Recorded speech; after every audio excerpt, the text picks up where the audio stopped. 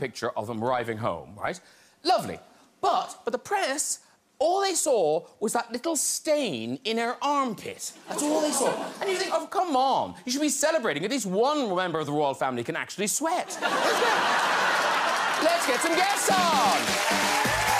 Later, we'll have music from the one and only Craig David. But first, she's an actor, writer and producer and the comedy genius behind British sitcoms Motherland, Pulling and Catastrophe. It's Sharon Horgan, everybody!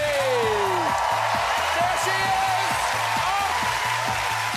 Hello. Hi. Lovely to see you. Happy New Year. Have a seat, too. This Scottish actor shot to fame in Cabaret and went on to star in Hollywood films and the hit TV show The Good Wife. Now he's back on the West End stage in Endgame. Please welcome Alan Cumming, everybody! Oh, he was. Energy. Marvellous. Honestly, thank you.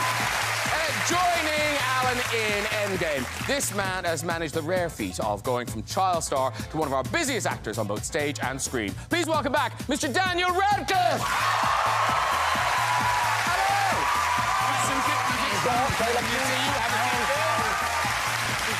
And she's not just one of our most versatile actors. She's a force of nature. Here to tell us about her latest role in the nation's favourite, Call the Midwife. It's always a pleasure to welcome Miriam Margolyes.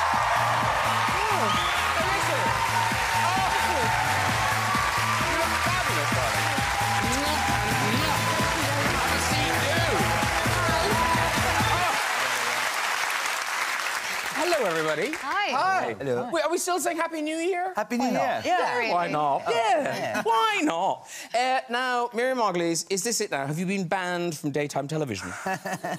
Well, I said twat or twat, and apparently it's one of the worst things you can say. Is it? Yeah, but well, they sent me a list of the things... And you memorised it? Well...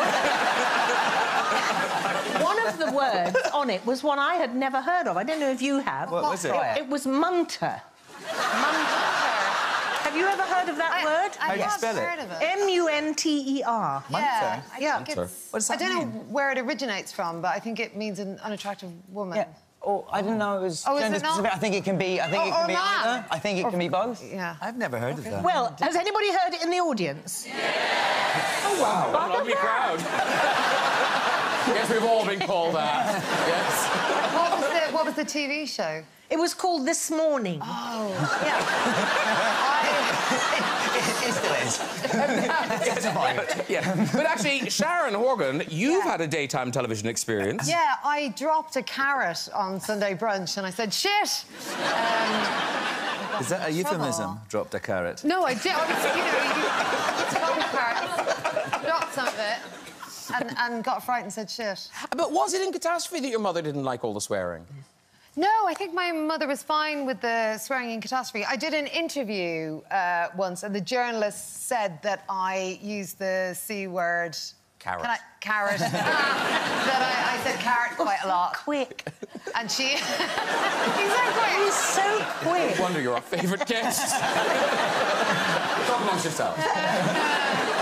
Sorry. Yes. Yeah, she just didn't enjoy that. I just blamed the journalist. Now, Daniel Radcliffe, presumably you are familiar with Miriam's potty mouth because... are you? Because you were in Harry Potter, but did you actually work together? Yeah. Yes. Yeah, We absolutely. did. But I don't remember. I've been told there was a swear jar involved on set, but I can't remember that. I don't even remember you swearing a lot in front of... I was probably careful when it was you, Okay. but when, with the other kids, I didn't bother.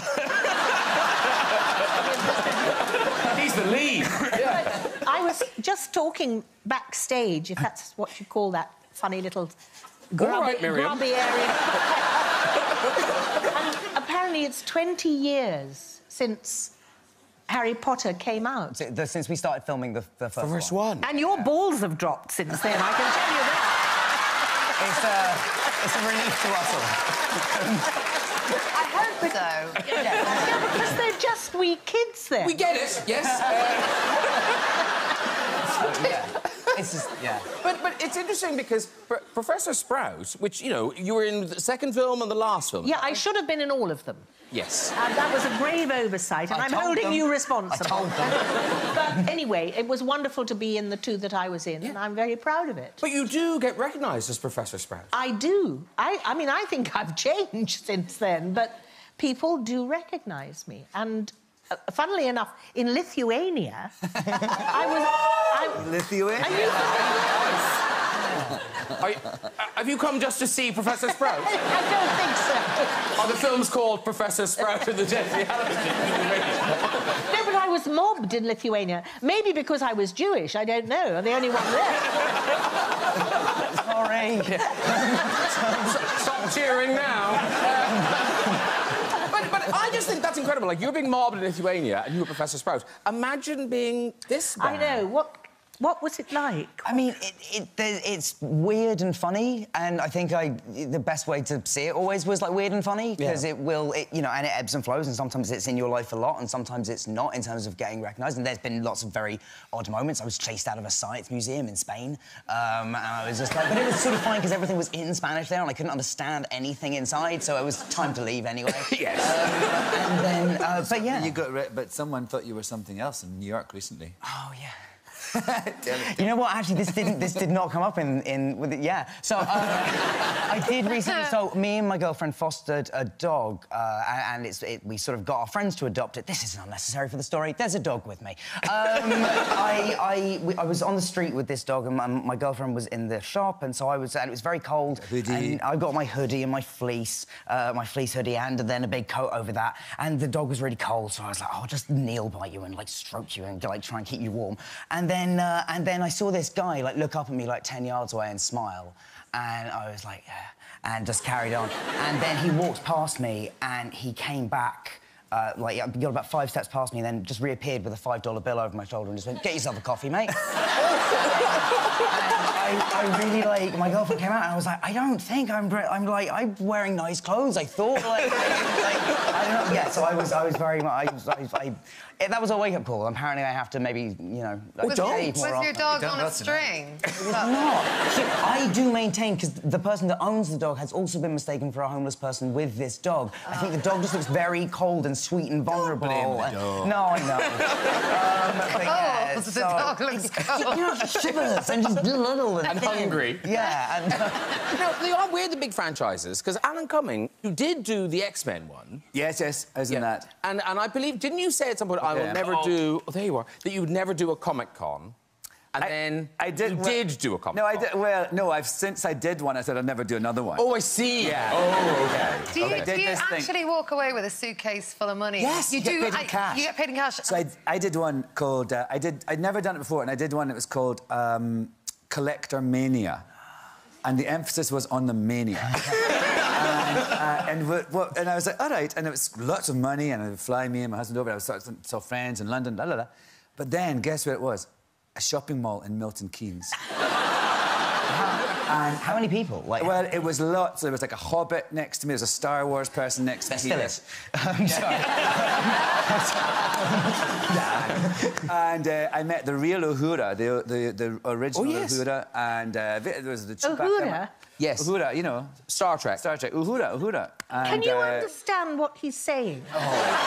No, because your accent is really strong. So sorry, I can't understand you. I know.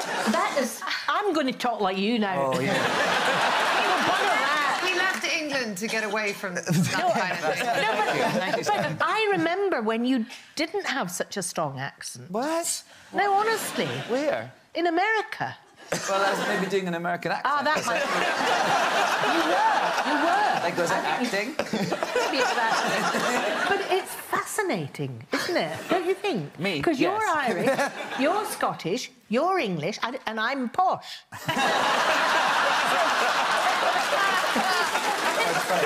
Sorry, go on. So everybody was there, all these different people from all different films and everything like that. And it was in a shopping mall in Milton Keynes, and you were in these rows, sort of, you know, you were behind these desks, and they would say things like, Alan Cumming, Nightcrawler and blah, blah, at number 13. Good time to go to him now. The line's down to 6 people. It was just mortifying. And then you had to wait and get paid, and you got paid in cash. So I decided I didn't like it. I didn't like being in Milton Keynes, and I felt there was all sort of... I felt a bit whore. I felt a bit of a whore. And people would come dressed as me and X-Men to be... And I didn't know what to say to them. And so... And they were nice and everything. But anyway, I got the money, and I went back to the hotel, and I got Grant, my husband... I took my top off, and I got Grant, my husband... I put all the money... It was like, you know, when you rob a bank, it was in little things like that, little thing. And I put all the money all over me like this, and I made him take a photo. I said, I never want to forget what a whore I am, right? Whore,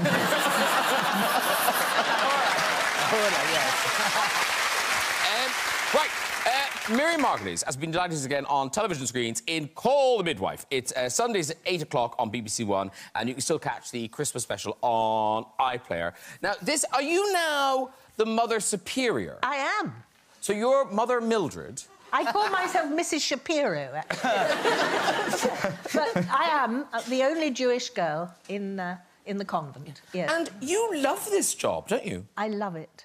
And did you... I mean, you actively canvassed to be in Call the Midwife? I went down on a lot of people to get that.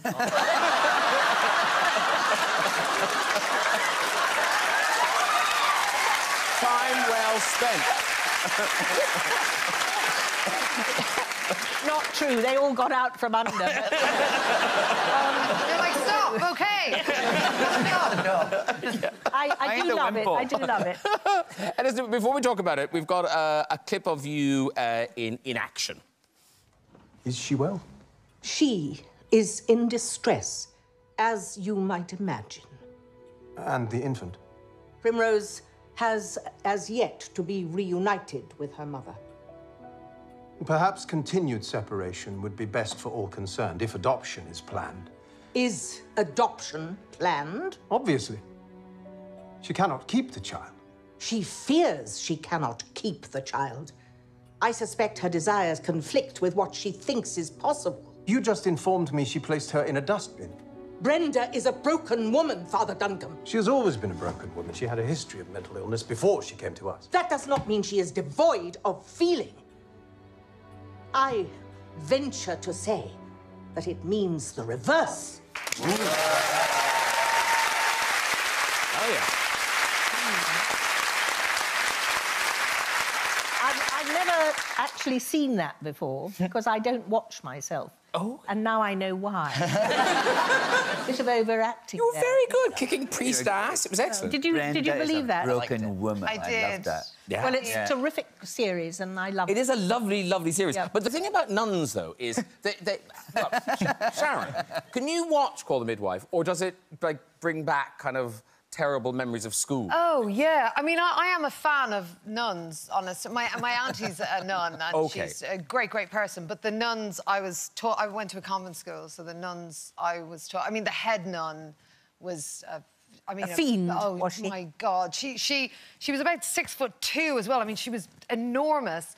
And she had a twitch and a squint on the same side of her face. And she was full, like, old-school hellfire and brimstone. We all had to bring our Bibles to assembly morning and afternoon, take them out. It was always the Old Testament.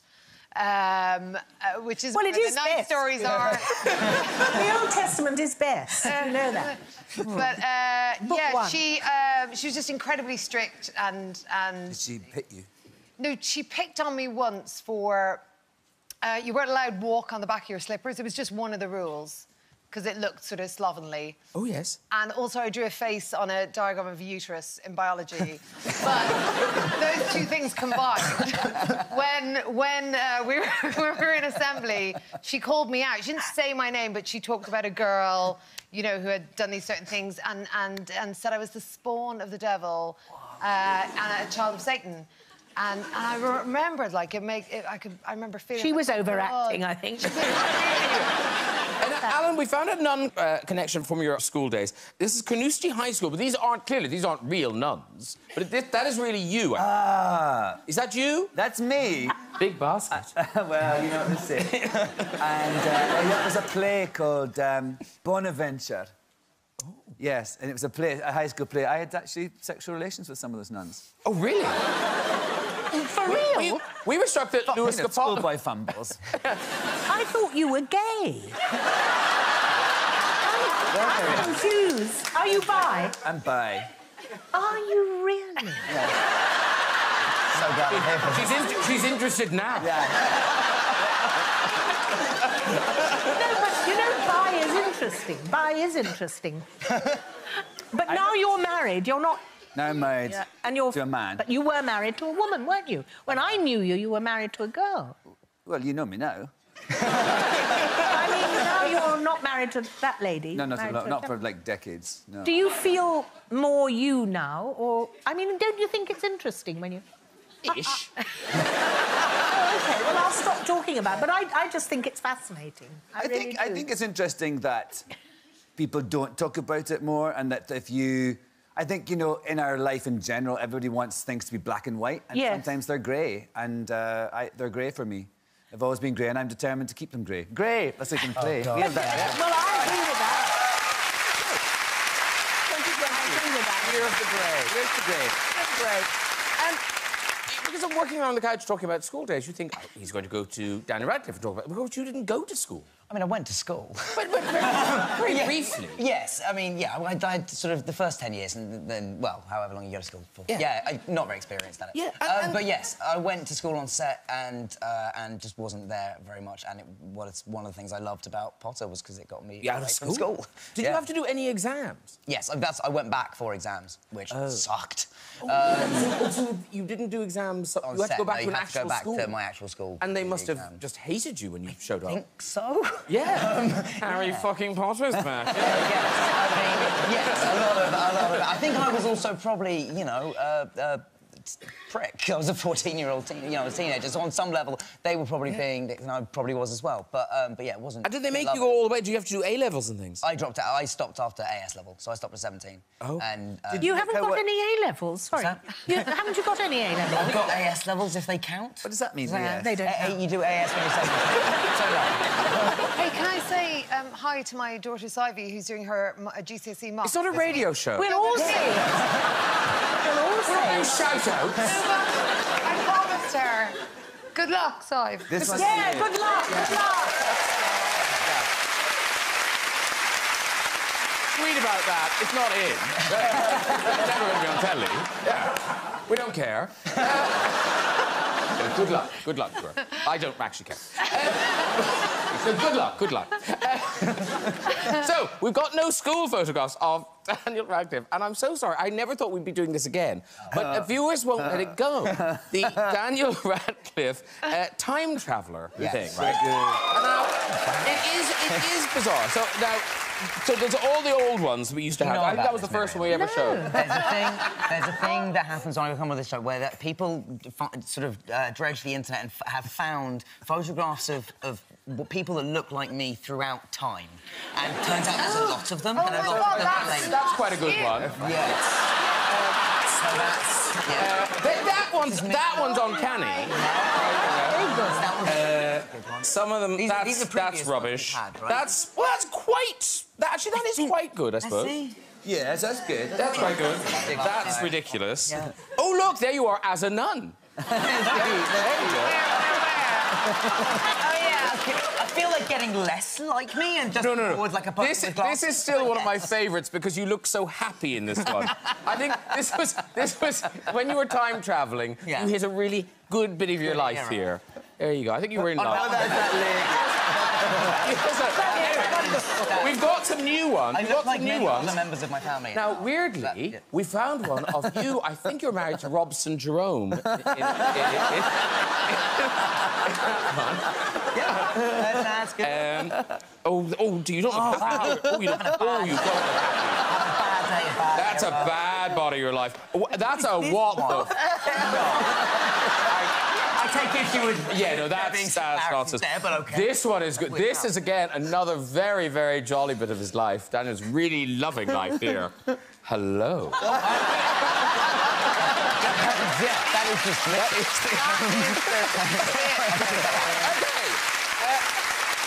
We turn to theatre, ladies and gentlemen. Daniel Radcliffe, Alan Cumming, together at last on the West End stage in Samuel Beckett's Endgame. It opens at the Old Vic, I don't want to worry you, on the 27th of January till the 28th of March. So, I mean, you know, they know Endgame by Samuel Beckett, but sell it to them. Tell them what they need to know. Thanks for giving us the hardest possible project. No. But it is a hard play. It's a hard play. Samuel Beckett plays are hard to talk about, but try. Well, it's about death. You want it? Yes. And the end of the world. Yes. And disease. And aloneness against community. Yes. And lost hope. Lost hope. Miriam's also done Endgame, so Miriam, chime in, please. Yes. Yeah. Sharon, Endgame. No, you're all right. But you know, it's like a vaudeville act in hell. Yes. OK. That's and you play Ham? Yes, and I will be being a big ham as well. I won't hear it. And Daniel, you play Clove or Clove. Clove. They are sort of. It is. You're four people in a room. I'm sort of Alan's. A slave and servant, so and we are just locked in this sort of relationship where we hate each other but can't tear ourselves apart. But it's funny. It is also funny, and somehow that happens. And famously, there's the parents in Dustbin. Yes. And Miriam, you played the mother at the National. I think we've got a picture of it. Right. There you are at the National. It's a glamour photo. And that Frank Kelly? That's Tom Hickey. Tom Hickey. Oh, that's wonderful, Tom Hickey. And did you have to be in the bin for hours? Hours. Yes, hours. Did you? We've got what do you call them now? Not the dustbins, the ones that the trolley bins. Like we have wheelie trolley bins. bins. Oh! A wheelie bin. Oh, Jane Rex is being you. Peel him while I actually. Did you have to... Wait, you didn't have to stay in the whole... Sure, they had Not a the trap whole door. thing. No, we could go up and down. OK. But Good. it was very tiring, No, yeah. actually. It Does really it have was. a pedal? Is it like a pedal bin? No. That's what someone once said about my foreskin. Oh, really? I just remembered. Have you got a foreskin? No, The makeup lady. Of course you are, that's right. Yeah. Have you got a foreskin? Loads of them. I collect them. Well, you know, there's that cream now that you can get. That's they make. Because foreskin. Can I just say, that shout-out to your daughter's in.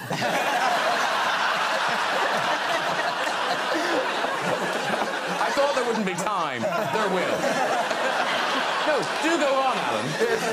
There's a potion that you could get for your face that's made from foreskins. Why? Yes. I wonder what they did with them. To send them off and, you know... Well, I'm feeling a bit divided about foreskins, actually. Why? Because men are dirty, and they don't clean round the rim. Oh, Miriam. They don't.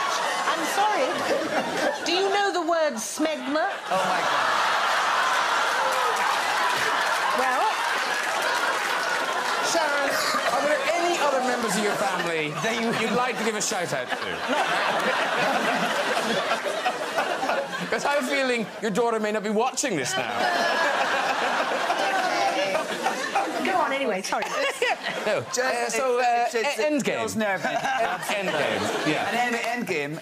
Opening January 28th. Yeah. 27th. 27th. Yeah. It's a wonderful play. Wonderful play. It's a Wonderful great, play. Yes. Really great. I know what I want to ask. You posted this picture on Oh, something.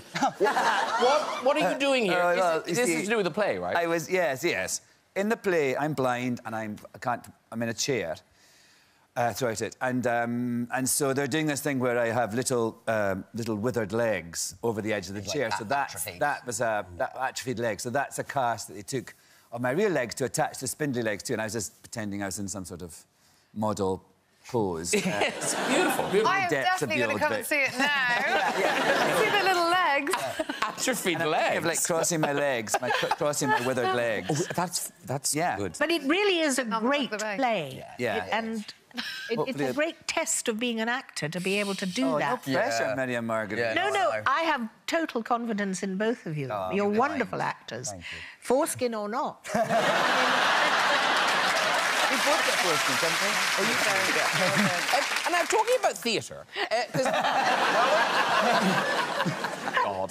First show back. Did it have to be this hard? But no, I do think it's interesting, Daniel, that theatre, what you've done is really clever because you've used it kind of to prove your mettle as an actor and to kind of reinvent yourself. Well, it also sort of, I think it makes you better. Like it's really, it's hard work, and I think it also gives you a lot of confidence to know that I am not just entirely a product of editors and directors and to know that you can in some way do it on your own and exist outside of that is really nice, and it's also fun. Like I love film sets and I love being on them, but you don't get the sort of raw rush that we're going to be that I'm dreading in 2 weeks. But you don't get that from anything else. Because Alan, obviously theatre is very important to you. Kind of cabaret brought you to America and all these amazing things. How many times did you do cabaret in the end? Oh, 3.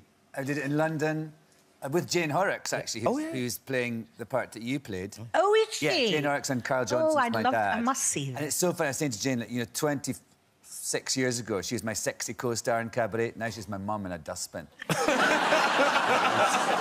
show business. That's the acting industry for ladies. Yeah, for ladies. Well, but I did it in London, and then I did it on Broadway, and then I did it again on Broadway just a few years ago. I went back and did it again before I die. And which time did you have the thing where it was really hot? Do you know the story I'm talking about? It's always hot, good.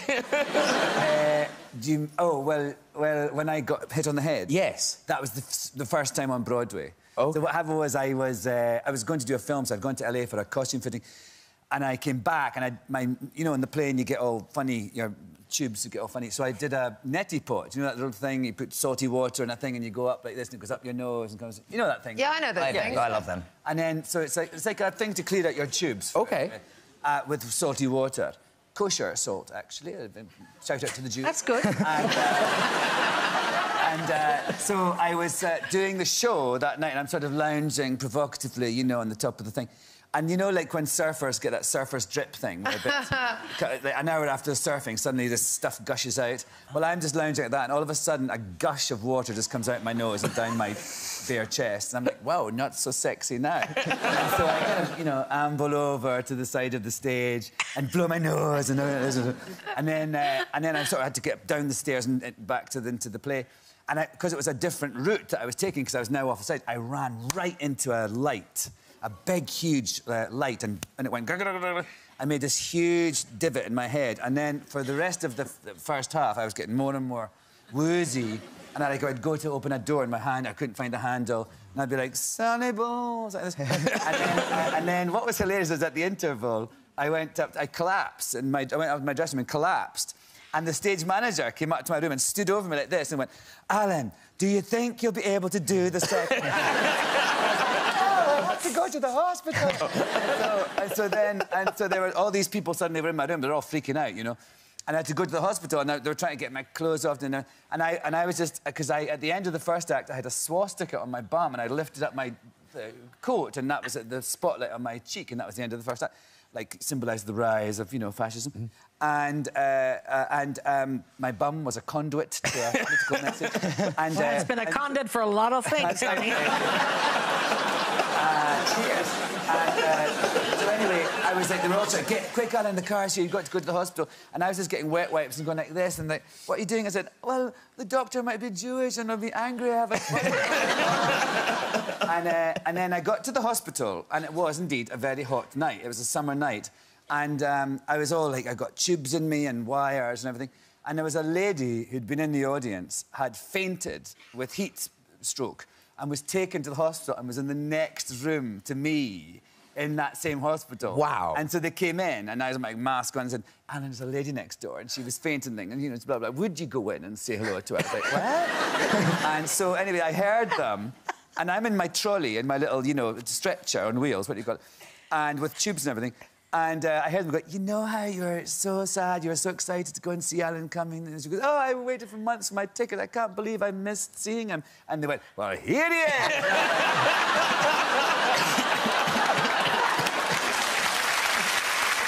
Lovely stuff.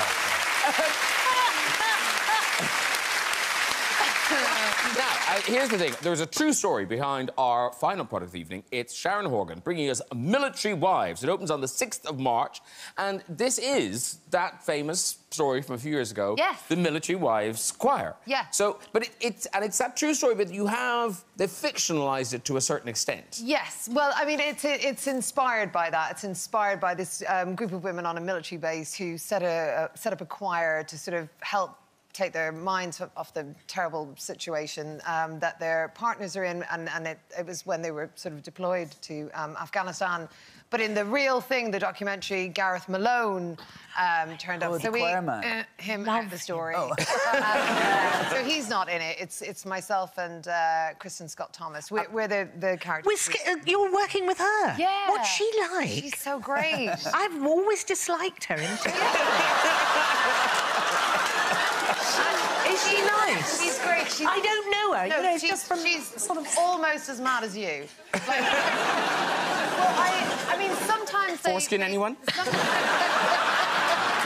And are you... Brilliant crack. And are you and Christian, are you based on real people, or are you a kind of amalgamation? We're an amalgamation. Both Kristen and I thought we were too old for both of those characters anyway, and would often laugh about that. But yeah, we're loosely based. And it's one of those things, because it's something about groups of people singing. It is instantly moving. It is instantly moving. Like that documentary, I couldn't get through it. I just sort of blubbed constantly, but also because it really did bring them together. It really did sort of create this beautiful friendships and camaraderie. And we had it even, like, in rehearsal. Like, we didn't get a huge amount of rehearsal because our director, Peter Cantanio, he didn't want us to sing very well, which was not a problem, by the way. But he was, anytime he saw us sort of practicing or whatever, you know, he'd sort of freak out and tell us to stop, like, because he wanted us to get better over time, like they did in the choir. They started out with... Is this a play or a television? No, it's a movie. It's a movie. Oh, it's a movie. Over March the 6th. I really want to see this. You can see a little bit now. We've got a clip. This is you and Kristen Scott Thomas, I know. She's so lovely. She is so lovely. I've met her. She's very nice. She's nice. She's very darling. Very nice. And Very she's super funny. nice. Not convinced. Here's the two of you at loggerheads. Everyone up. Here's your starting note. I'm going to count us in. 3, 4. Shout, shout, let it all out. These are the things I can do without. Come on. Louder. I'm talking to you.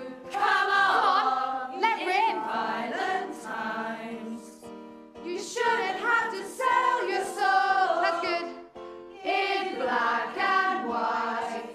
They really, really ought to know. Okay, really belt it out this time. And can we hear the T's, please? Enunciate. You shouldn't have to shout, shout, let it all out. These are the things I can do without. Come on. I'm talking to you. Come on. Look, I understand you want them to be passionate, but really, it just doesn't sound very good. They're having fun. It's better that than they're sounding joyless and in tune. I don't think projection is our issue. I mean, all the top conductors... This reminds me of when my parents got divorced. Oh, that's wonderful.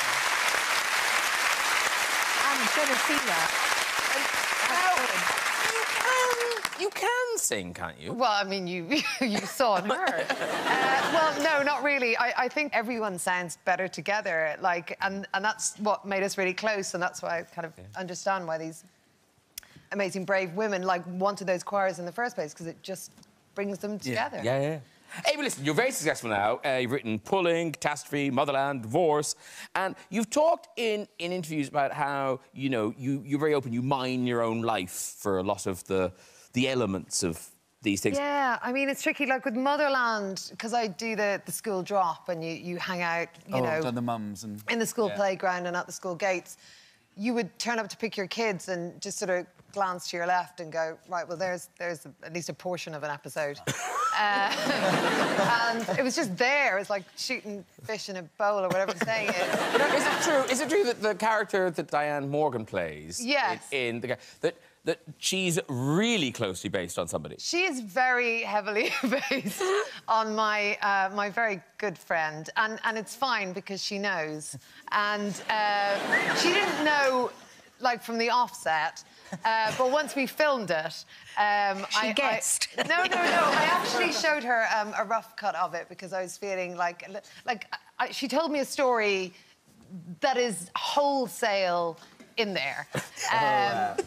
So I wanted to show her that scene, and yeah, she was delighted. She was absolutely fun. But some people, like, there's one mum at my kid's school who, for the whole first season, she's like, when are you going to put me in it? You know, when am I going to see myself in it? And so for the second season, we came up with this new character, and it's like, again, it's just her. It's her. And one night when she was really drunk round in my house, I thought, well, I'll show it to her. It wasn't that flattering, you know. I mean, I took her bad bits, and I showed it to her, and she was just like, and I was like, it's you? And she's like, no, I don't. I can't see it, babe. I just... That's not me. I think you... And people don't see themselves. They just see what they want, don't they? Which is kind of lucky. But now, talking of mining people's lives for drama and comedy, Miriam Margolyes, things happen to you. Like, is it your house near Dover? Oh, yes. Actually, I'm glad you brought that up, because I do rent my house. And if you're interested... Two other people. I mean, she owns other people. And it's the nearest house to France, which is very important in this story. And it's £425 a week, and it sleeps 6 people for 7 nights. It's clean. Is there a cleaner? Yes, yes. Anyway, one day I got a call from the police, and they said, are you the owner of the gun emplacement? And I said, yes. And they said, are you aware that it's been used as a drop for criminals to get rid of their drugs, or, you know, it's a drug drop. I believe that's the phrase. And I said, well, of course I didn't know. What do you mean? And they said, well, people have rented it. They were a gang from Liverpool, I think. And they took my house, and they dropped the drugs in the bay, and there was a helicopter that came on the roof. It's a flat roof, you see. And they had cocaine. They had something like 13 million pounds worth of... What? No, it wasn't like a little thing. This was a massive... What? A massive... 13 million... Jesus Christ. Pounds of cocaine. That's street value. No, I've never taken anything. No, that was like wholesale. Oh, wholesale. Yeah. Listen, it's wholesale, of course. Well, of course, I was horrified because I didn't know. I mean, I don't have anything to do with the people that rent it. No. I just take the money, you know. Yeah. And, could have got more. And I could get more for it because it's really lovely, actually. There's all that but what was upsetting to me was when it was reported, of course, in the Daily Mail, all the people online said, oh, she must be in it. You know, she's part of the gang. Oh, what? yeah. And they were calling me Miriam Escobar. Never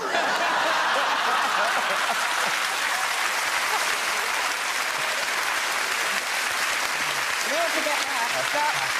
Very good. Right, it's time for music. And it's 20 years, unbelievably, since this man burst into the spotlight with his debut album, Born to Do It. Now he's back performing an exclusive medley. Please welcome Craig David.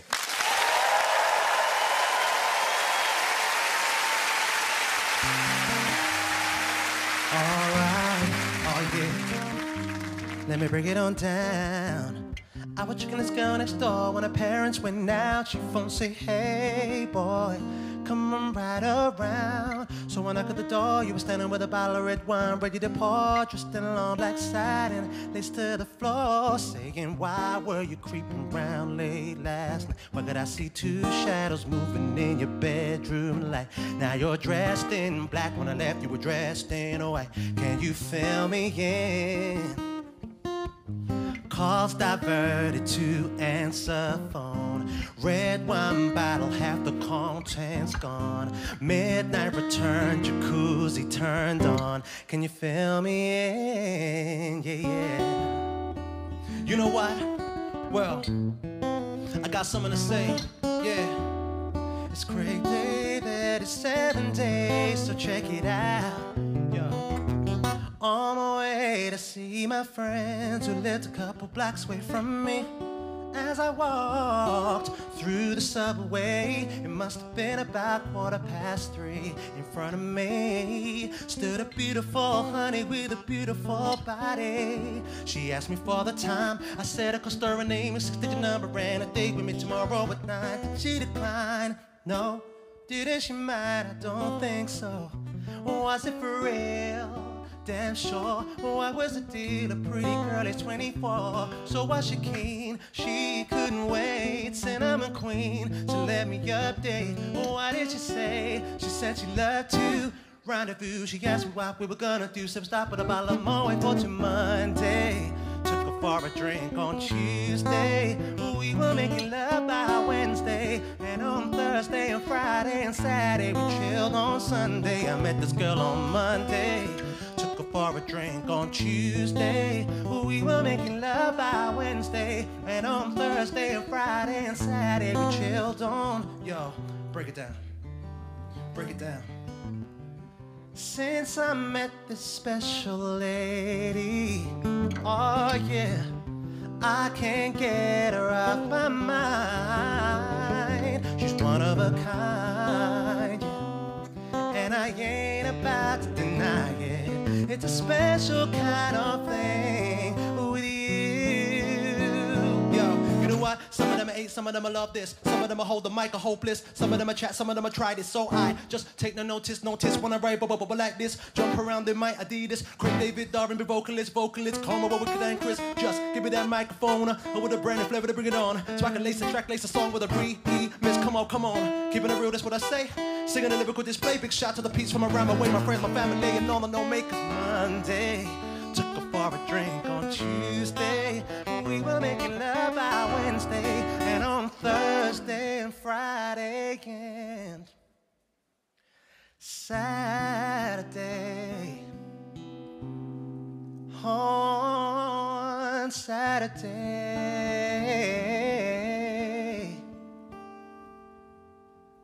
Oh, we chilled on Sunday.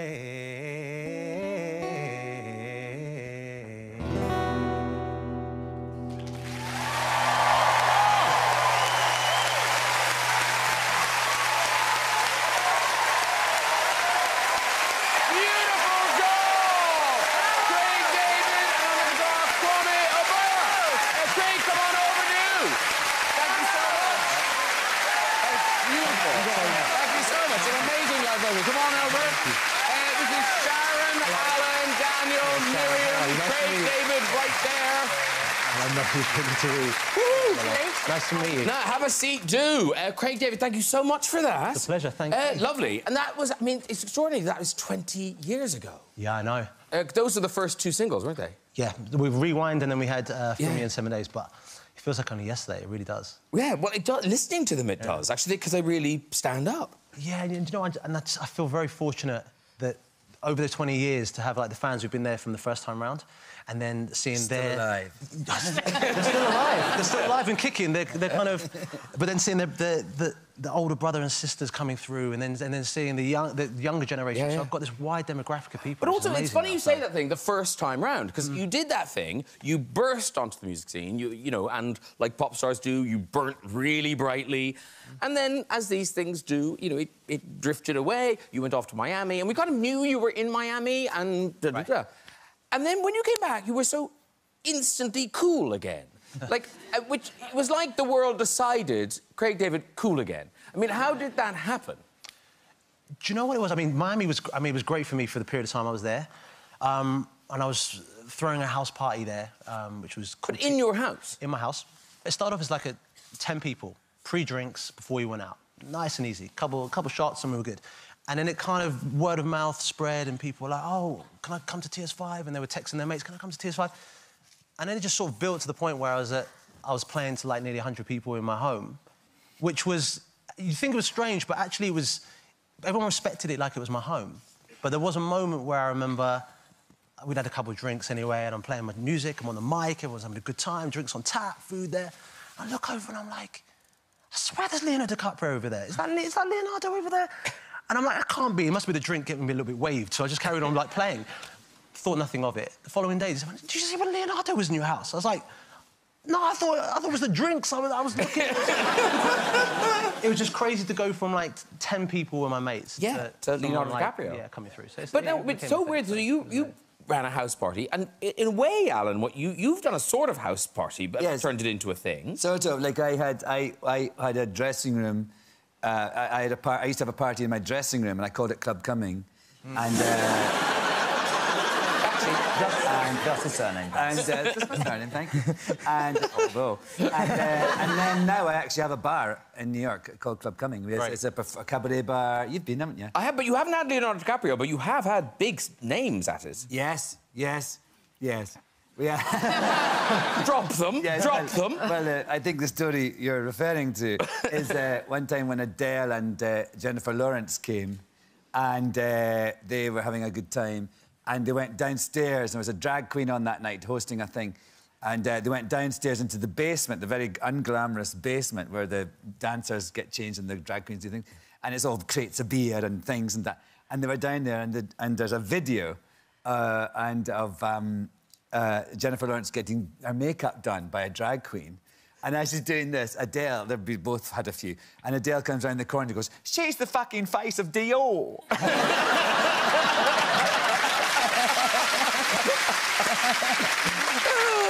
Now, Craig David, you are on a UK arena tour. Now, is this to celebrate the 20 years? Or is it? Are you going to be doing new music, or is it all the old stuff? No, we're going to do both. A little bit like the New Year's Eve party. OK, yeah. So it'll be like some of the nostalgia with the full band show, and then I'll switch into more of the party, TS5 house party that we were talking about in the second half.